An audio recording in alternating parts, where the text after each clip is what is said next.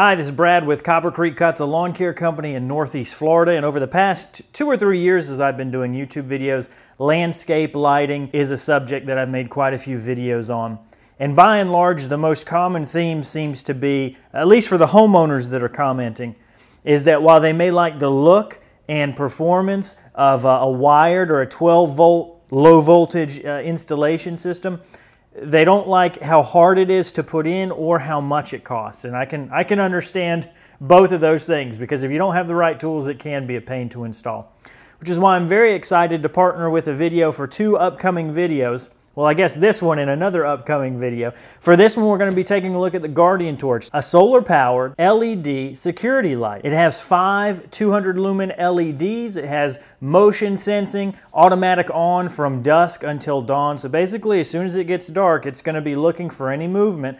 And when it does, it'll go ahead and illuminate for a short period of time. During the day, the solar panel will charge the batteries that are inside the unit, and then at night, you're good to go. This is an excellent application for solar power, especially since you're only going to need it for short amounts of time. Now, when might you want to think about purchasing something like this? Well, I can think of a few instances.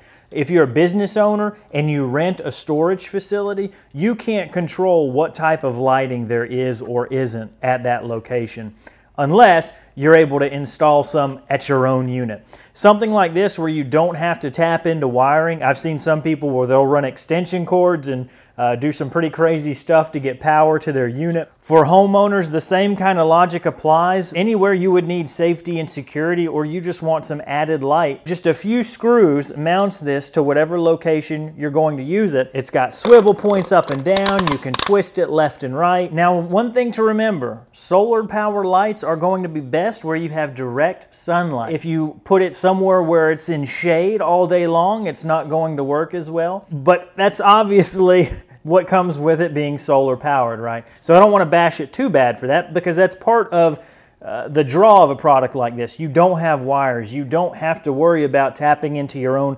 electricity or getting permits or anything like that. It's a very simple and effective installation if you want to increase your security.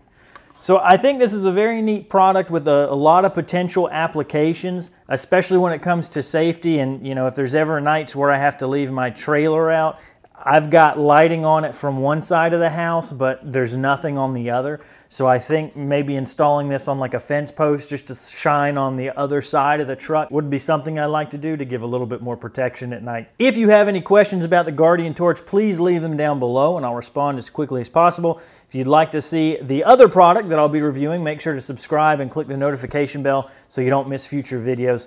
As always, thank you so much for watching. I really do appreciate it.